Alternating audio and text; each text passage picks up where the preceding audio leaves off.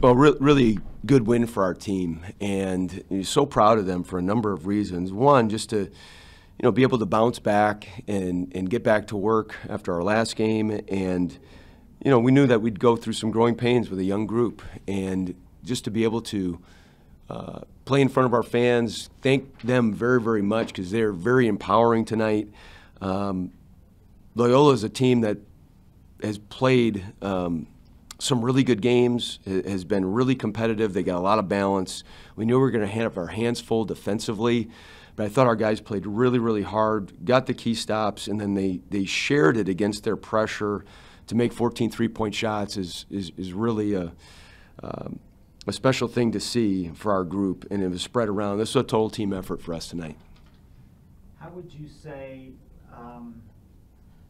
how would you analyze the progress made in the second game with Keystone back in the lineup from the first game last Saturday night? So we made an adjustment in our rotation of getting a little bit smaller. Some of it was to match up with Loyola, but also to find some different combinations that we thought players would benefit one another.